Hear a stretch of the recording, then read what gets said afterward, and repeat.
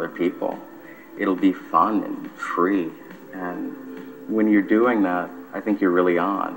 When you're self-conscious, people know it, they feel it, and it's just a big bore.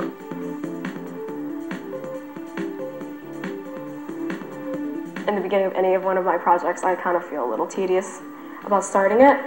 I mean, even my paintings, I always kind of feel like, oh, here I go, I have to start this thing, and I don't know how to do. I get really kind of depressed, and I get nervous. You have to have that feeling of thinking, you know, what I do is important, at least in this moment.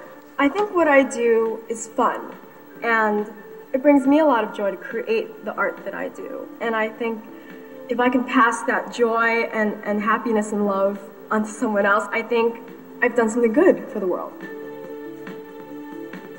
I pretty much always wanted to be an artist. I really don't think I could do anything else. I didn't really apply to any colleges other than art colleges.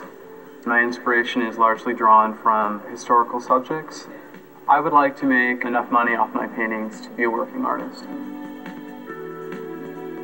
I create because it's a compulsion, because I can't help but do it. Creating is one of the most positive things that I think a person can do. When I don't create something, I become very sort of slothful and depressed. I think an overall theme for the kind of work that I do is celebration. I like to make things that are celebratory. A lot of the material I work with focuses on bodies and people, and particularly friends of mine in drag, you know, and just things that are colorful and over the top and bright. If somebody told me that I couldn't make art, I would have to do it anyway. I try not to take myself too seriously, and my art reflects that. Everything is with great humor. I started creating out of necessity. I went to acting school, and instead of being a waitress, I found I had some talent making things and got work creating things for other people, and then I found joy in that and created things for myself. I hope my audience experiences my work and leaves feeling a little bit different, that they've learned something or were amused or had some kind of emotional response, because everything I do is highly interactive and you're meant to touch it, feel it, roll around in it, shoot at it, you know, get involved. I never plan a piece of sculpture. I just start striking that piece of wood and I find something in it and I go from there and see relationships. It's just an urge that comes out of your inside, and it's lasted, and the excitement is still there. And if I don't get a gallery, I will go back to that garage and work until I die. I don't have a set plan. Before I start something, I just get a piece of paper and I start to work.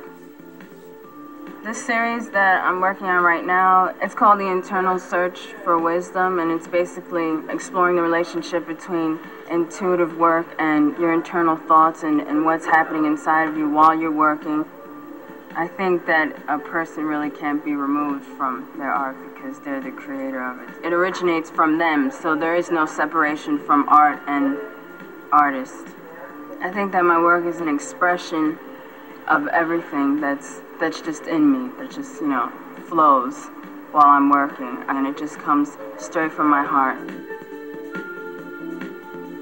As an artist, I'm very much inspired by the research and the work that's being done in the medical world.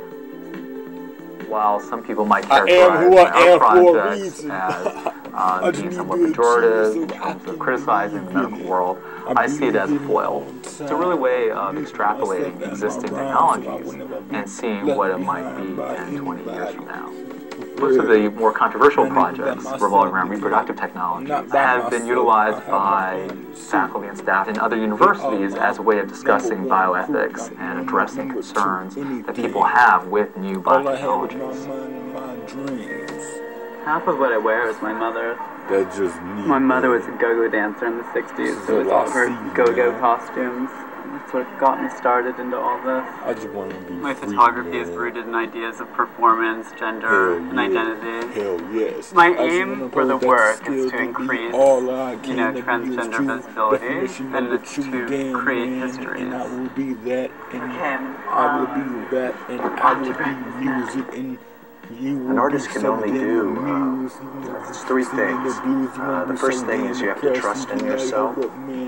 And if you trust in yourself, you have to then just follow your interests. And if you trust in yourself, follow your interests, then you focus on that. And that's it. Hero, not my American zero. I am not it's not easy for 8 individuals who are used to working on their own to get together and succeed in a joint project. We decided we would arrange a visit with Deb Singer, the director of The Kitchen, who's one of the best curators of new art in New York and someone with a lot of experience in producing art performance projects. Jeffrey sent me over to say hi, you guys. I love it. I hear you're working on a group project for the art parade. Since I'm a curator working in visual arts and performance, I thought maybe I could be a resource for you guys. Fantastic. So, yeah. What's the idea? Yo, man. Y'all see why I like to create, man. I've been watching this, know what I'm saying, for, I don't know, a day or two. But, this is, know what I'm saying, like, just me, man. What I've been doing since I was 5, man. And, sketching, doing poetry, battle rapping, freestyling, all that, man. Know what I'm saying? And I'm good at it, man. I ain't the best, know what I'm saying, but I'm good at it, man. I'm confident in myself, know what I'm saying, to know that I'm good at what I do, man. Know what I'm saying? And anybody, know what I'm saying, that is good at what they do, then y'all should just be like, damn, man, I should do this, man. I should do it.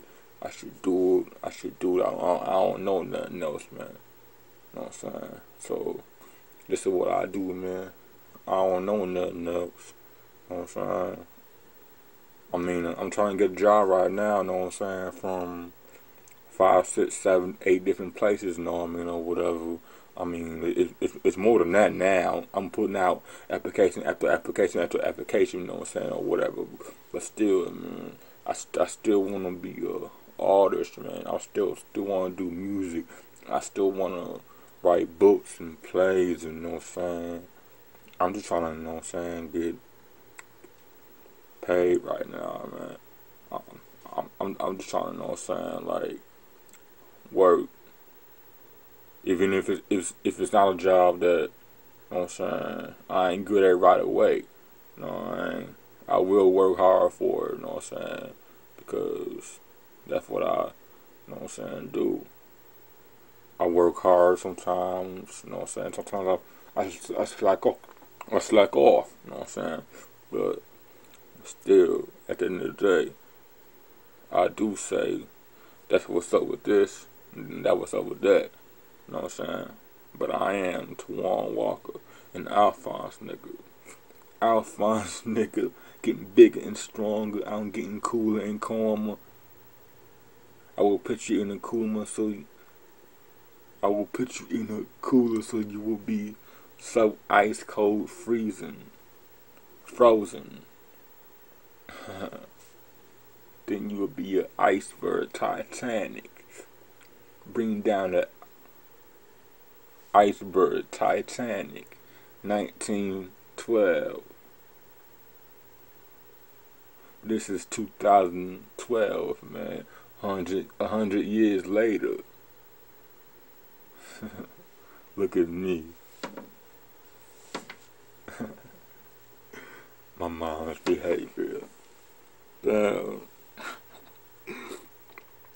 I'm not mindless, okay. I got all these thoughts in my mind, okay.